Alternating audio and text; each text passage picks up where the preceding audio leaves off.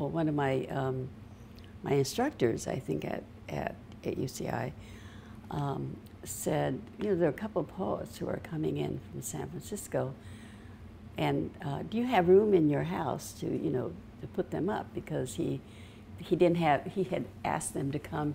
but he didn't have enough money to put them up in a hotel, and so I said, well, sure, if they don't mind sleeping on a day bed, you know, in the living room. And so then Alta, who had started the Shameless Hussy Press in San Francisco, and her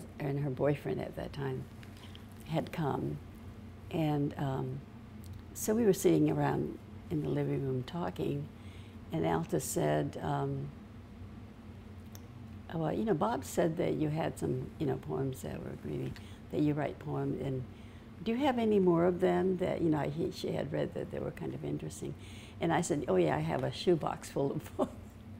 So I took them out, and then she looked, and then she and Angel was her then husband, and they looked through it and they said, these are really great, you know, we'd like to, so, and then the following day, she said, Angel and I were talking, we would like to publish the whole thing, you know. And I said, you're kidding. And she said, yeah, well, you know, the Shameless Hussy Press hasn't quite got off the ground yet, but we're thinking of, you know, publishing some. There was a young man who was a gay guy in you know, the people who were unpublished before, you know, unpublishable before, and so then she asked me if she could take about 20 of my poems.